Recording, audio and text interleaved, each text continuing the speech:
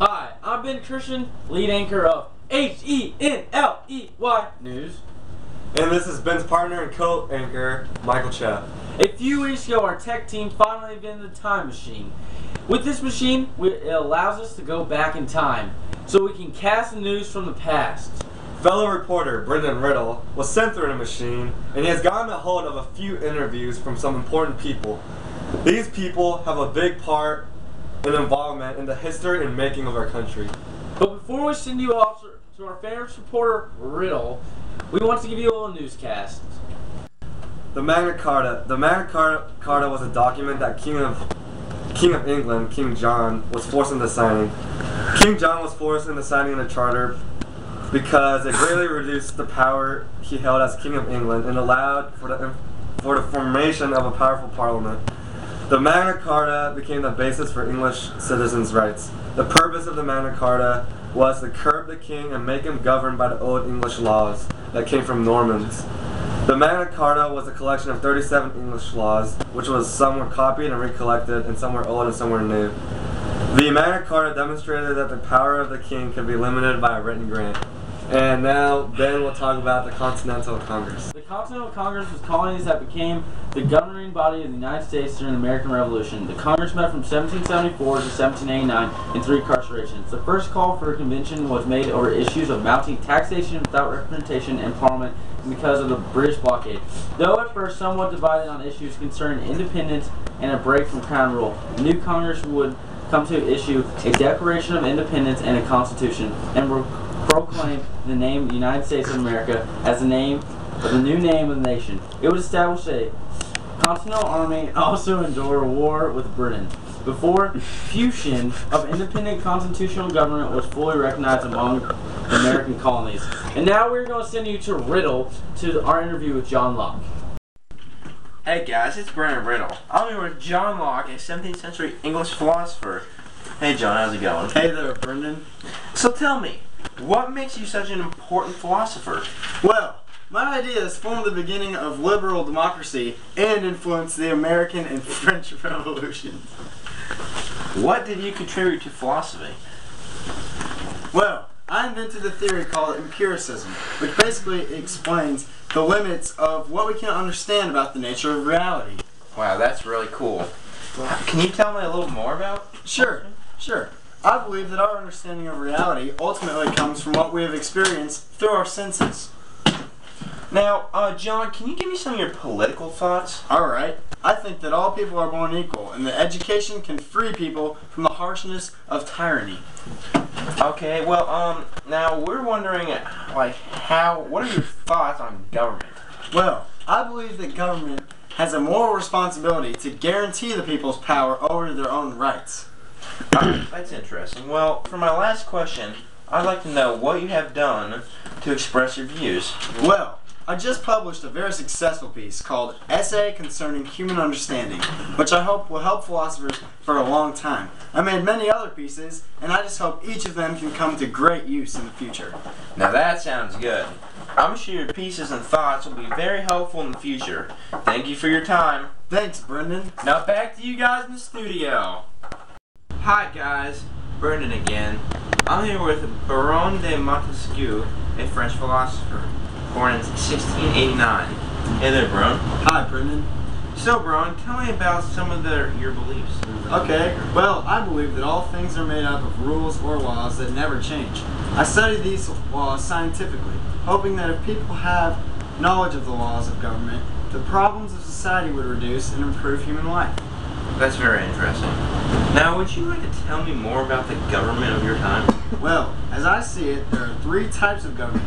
A monarchy, which is ruled by a king or a queen, a republic, ruled by an elected leader, and a despotism, which is ruled by a dictator. And which form of government do you believe we should use? Well, I don't really believe in any of those 3. The government that I believe that is the best is elected by the people. Actually, I believe in democracy, where the people have the power, but maintaining the right of balance of power is crucial for success in this government style. Democracy?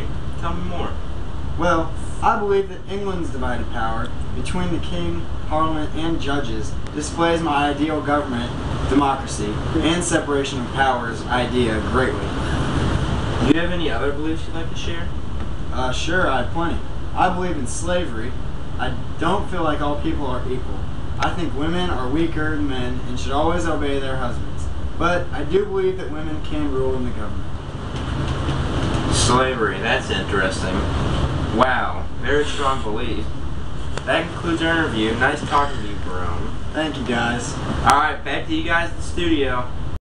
John Locke was an interesting character, wasn't he? Yes, he was, and so was Baron de Montesquieu. Both of them were two very fascinating people. John Locke was probably one of my favorite philosophers, you had to ask. And now we'll go to Riddle and Cash for a field report on Thomas Jefferson and the Declaration of Independence. The Declaration of Independence claimed our independence from England. The committee that wrote the piece consisted of Thomas Jefferson, John Adams, Benjamin Franklin, Robert R. Livingston, and Roger Sherman. It was adopted on July 4th, 1776. One key thing people don't know about the piece is that it was also a persuasion for the citizens of the colonies to want to break away from England. Thank you. Thomas Jefferson was remembered for 3 achievements in his life. 1, serving as governor of Virginia, being the U.S. Minister to France, and Secretary of State under George Washington. Also, he was elected to the Second Continental Congress, where he was chosen to prepare the Declaration of Independence. Thank you for the field report, Brendan and Cash. I just can't imagine what our world would be like if we did not declare independence from England. Can you imagine our world without one of our forefathers, Thomas Jefferson? We like to take this time to tell you and remind you the freedom of press, that you are allowed to print or write anything you desire as long as it's true.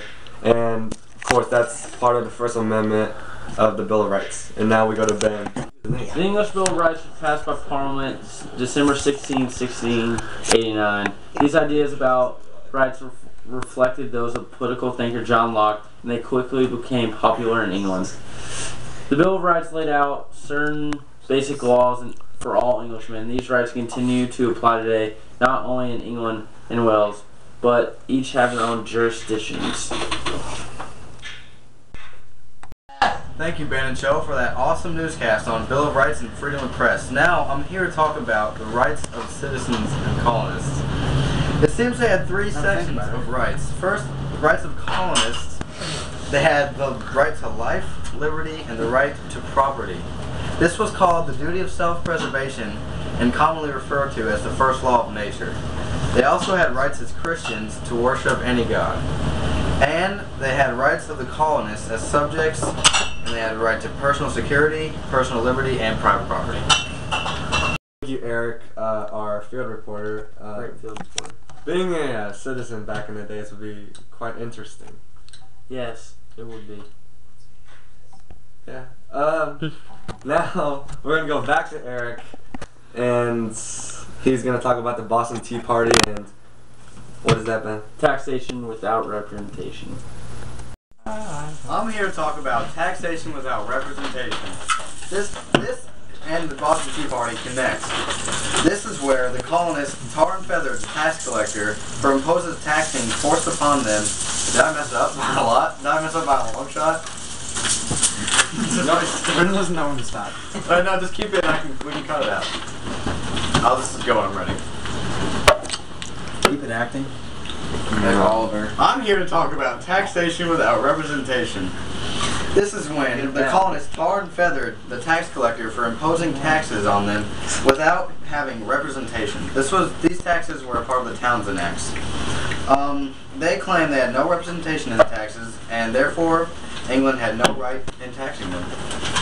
Now, the Boston Tea Party ties into this. The Boston Tea Party is when a bunch of colonists refused to pay the taxes imposed by the Townsend Act, and then they tar and feathered the tax collector. Then, when 3 tea ships arrived in Boston Harbor, the furious Boston citizens, some dressed as Native Americans, ran onto the ships and broke some tea crates and dumped them into Boston Harbor. Back to Cho and Ben. What an excellent field report by Eric Cronin on the Boston Tea Party. I just think it's fascinating how they dress the white Native Americans. And taxation without representations. Boy, I hate taxes. What about you, Ben? Woo, who doesn't? Well, folks, that's it for tonight on HENLEY News. I hope you enjoyed the show, and we'll see you tomorrow night. And as we send Cash Cameron back to the 1960s and the early 1970s.